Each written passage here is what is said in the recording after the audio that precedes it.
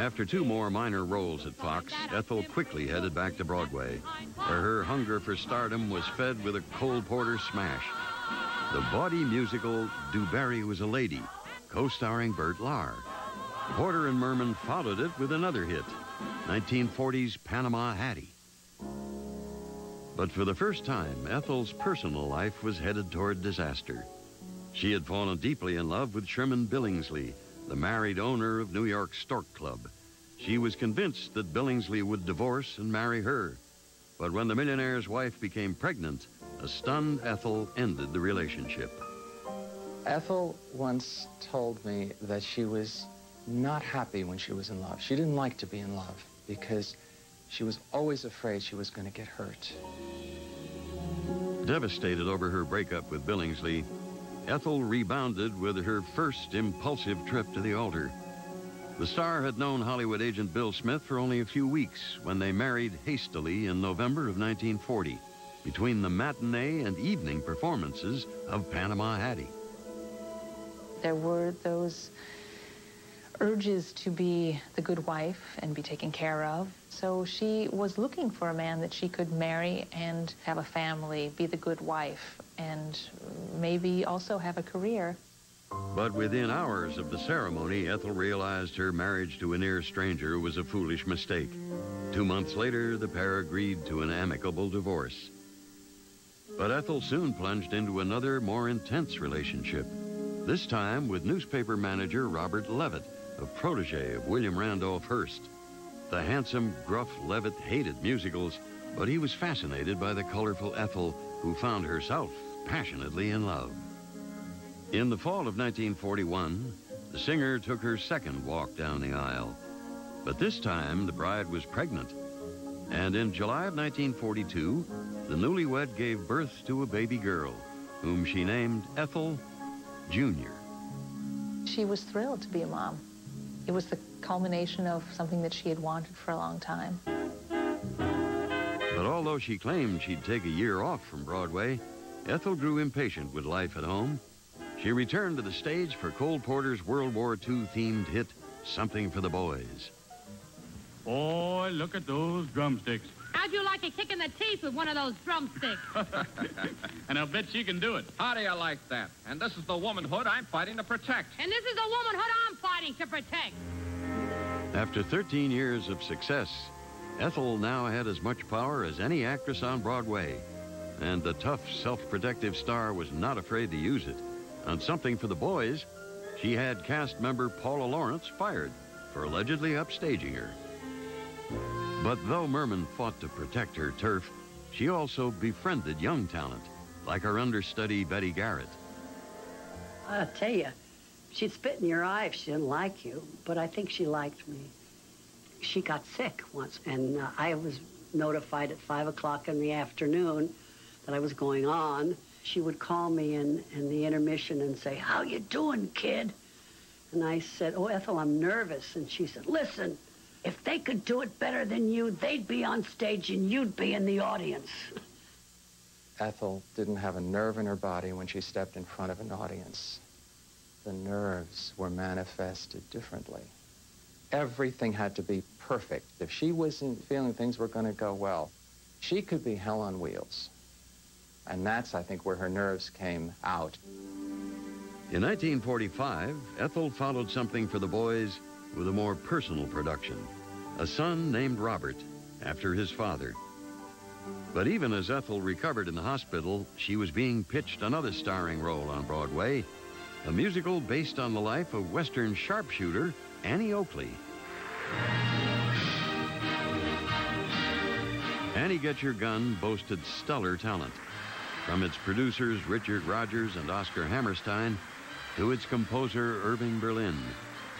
Included in the score was a tune that Berlin almost dropped, one that became Ethel's signature song. There's no business like show business, like no business I know.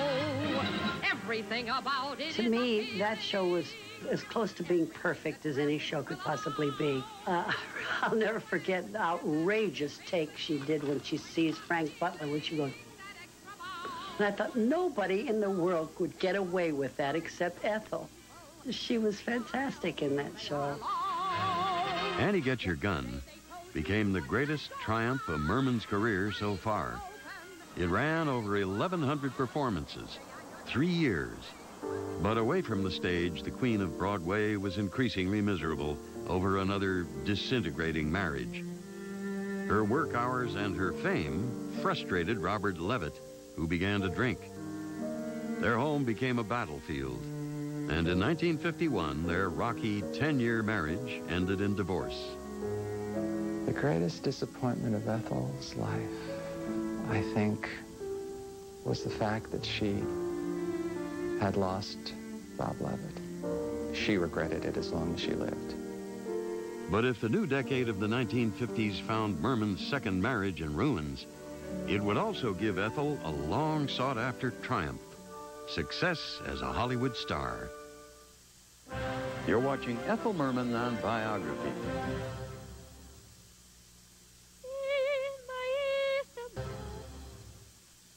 In 1950, at age 42, Ethel Merman followed the phenomenon of Annie Get Your Gun with another Irving Berlin stage hit. Call Me Madam was loosely based on the life of Pearl Mesta, the gregarious U.S. ambassador to Luxembourg. But its driving force was Ethel Merman, the hostess with the mostess, who made critics cheer, playing a blunt ambassador who finds romance in Europe. 20th Century Fox bought the movie rights, and for the first time, an ecstatic Ethel recreated one of her stage performances faithfully on film, opposite George Sanders and Donald O'Connor. Ken, what's happened to you? I hear singing, and there's no one there. I smell blossoms, and the trees are bare. Anyway, get down to the part. She comes in. You don't need analyzing, and the ear went. It was like a snare drum. You don't need analyzing. It is not so surprising that you feel very strange but nice. And she was right there. Well, it was beautiful, but you couldn't hear it for 4 or 5 days. Put your head on my shoulder. You need someone who's older. A rub down with a velvet glove. There is nothing you can take to relieve that pleasant ache. You're not sick, you're just in love. You don't need analyzing. It's not so surprising that you feel very strange but nice. Your heart goes in a patter. I know just what's the matter, because I've been there once or twice. Put your head on my shoulder. You need someone who's older. A rub down with a velvet glove. There is nothing you can take to relieve that pleasant ache. You're not sick, you're just in love. To Ethel's delight, Call Me Madam was a hit. At last, she had headlined in a Hollywood success. And at its premiere, the star celebrated with a new man in her life, Robert Six, the wealthy president of Continental Airlines. Again, the singer was swept off her feet by a tall millionaire. And in 1953, Ethel became Mrs. Robert Six. She soon announced that she was through with Broadway and moved with her children, 11-year-old Ethel and 8-year-old Bob, to Six's palatial home near Denver, Colorado. But for the lifelong New Yorker, it would not be an easy transition. She convinced herself that she could be the docile, wife of the 50s. And then the real personality would come out. And I think that was a real struggle for her because those two things at that time really couldn't be reconciled. Ethel may have sworn off Broadway, but she was eager to build on the movie success of Call Me Madam. Fox prepared a follow-up, once again featuring songs by Irving Berlin. The result was the big-budget extravaganza, There's No Business Like Show Business. There's no people like show people. They smile when they are low. Ethel portrayed an overbearing but loving stage mom, whose family was played by Donald O'Connor, Dan Daly, and Mitzi Gaynor. Bob, big man now coming home like... You're drowning me. Don't put any ideas in my head. Yeah, but down, boy, down. When I was going to do There's No Business Like Show Business, she walked into the room, the one and only Miss Ethel Merman, and she proceeded to tell me the dirtiest story I have ever heard in my life. I cannot, of course, this is a family show, I cannot, and I can't even use any gestures, but I fell on the floor and we became best friends. Anything you can do, we can do better. We can do anything better than you. Hey! One day, the phone rang, and the voice said, Methela, do you want to have dinner with the Windsors tonight? So that night we had dinner with the Duke and Duchess of Windsor. Everybody's dancing, and the Duke and Duchess are just sitting there, and Ethel's about to get up and dance with somebody, and she said, hey, Duke, get off your ass and dance with your wife. And he did. Pablo, Chico, Miguelito. Ethel's most notorious co-star in the film was Fox's #1 bombshell, Marilyn Monroe. The sex goddess played Merman's foe on screen and proved a real-life source of constant irritation. Oh, this kid and I have just got to wind up the best of chums. With Marilyn, she had this phobia. I told everybody about it, that she was afraid to get in front of the camera. She was scared to death. If we were doing a scene together, she would make Ethel wait, and you don't make Miss Merman wait. Walter, Walter, where's the blonde? And then Marilyn would come in all kind of dewy and kind of starry-eyed, and oh, I'm so sorry that I am just was a little confused about where to go and what to do. And Ethel looks at me like, what is this kind of routine? Mom, I think you owe Vicky an apology. What? This isn't my idea, Mrs. Donahue. No, it isn't. It's mine. I think it's high time you two got things straightened out. Oh, so that's the plot. Apparently my daughter, and you are my daughter, aren't you, Mrs. Gibbs? I think so. Apparently my daughter has the idea that you and I ought to be friends. Do you mind if I ask her what she thinks we have in common? The film allowed Ethel to sing a stellar array of Irving Berlin songs, but to her disappointment, it opened to mixed reviews and failed to ignite Ethel's struggling film career.